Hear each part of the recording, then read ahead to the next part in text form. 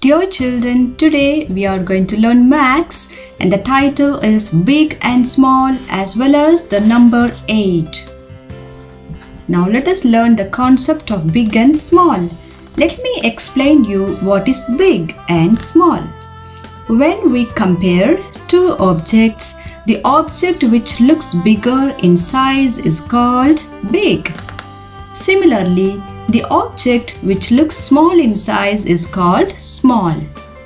Now let us compare which is big and small. This is Rina's bed and this is Grandma's bed. Which one is big and which one is small here? Yes, the Grandma's bed is big and Rina's bed is small. Kavin's toy and Navin's toy. Kavin's toy is big and Navin's toy is small. Rosie's bag and Peter's bag. Yes, dear children, Peter's bag is big and Rosie's bag is small. Now let us compare the fruits, jackfruit and strawberry. Yes, jackfruit is big and strawberry is small. Now dear children, we are going to learn the number 8. This is the number 8. Let us count the objects. Rat.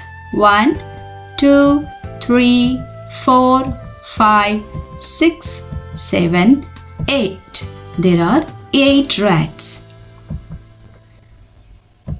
Strawberries. 1, 2, 3, 4, 5, 6, 7, 8. There are 8 strawberries. Now let us learn the numbers from 1 to 8. This is the number 1 and there is only one bag. The number 2, 1, 2. There are 2 jackfruits. The number 3, toys. 1, 2, 3. 3 toys. The number 4, books. 1, 2, 3, 4. There are 4 books. The number 5, ducklings. 1, 2, 3, 4 and 5. The number 6, bell. 1, 2, 3, 4, 5, 6. There are 6 bells. The number 7, leaf. 1, 2, 3, 4, 5, 6 and 7. The number 8, ball. 1, 2, 3, 4, 5, 6, 7 and 8. Thank you children.